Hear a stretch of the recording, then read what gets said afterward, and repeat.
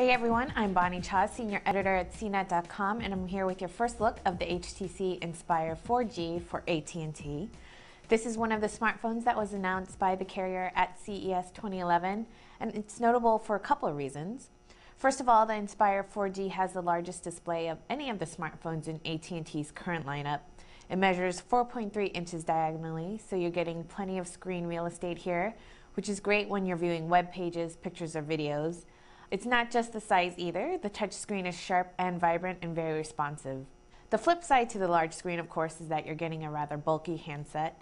I know I have small hands, but I think for most people the Inspire size will take some getting used to.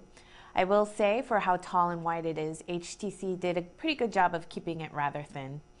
And like many of this company's other phones, it has a high quality build.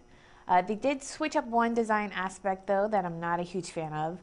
On back, there are now two compartments, one for the SIM card and expansion slot, and one for the battery.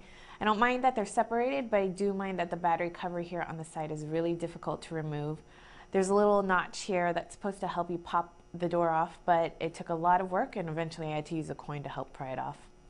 But moving on to more important things, let's talk about features.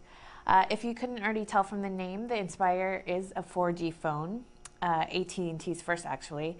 It runs on the carrier's enhanced HSPA Plus network, so that means you should experience faster data speeds on here than a 3G device. AT&T is saying that they've been seeing speeds up to 6 megabits per second, but I ran a few tests here in New York and I'm not seeing anywhere near that, but I will continue to test it, so be sure to check out our full review for the results. One other feature that I wanted to point out is the mobile hotspot app. It allows you to connect to other Wi-Fi enabled devices and share an internet connection, so that's great if you're on the road a lot and need that instant connection. I've still got more to check out, but so far the Inspire is looking like one of the top Android smartphones in AT&T's lineup, and it's an absolutely amazing value at only $99.99 with a 2-year contract. The Inspire will be available starting on February 13th.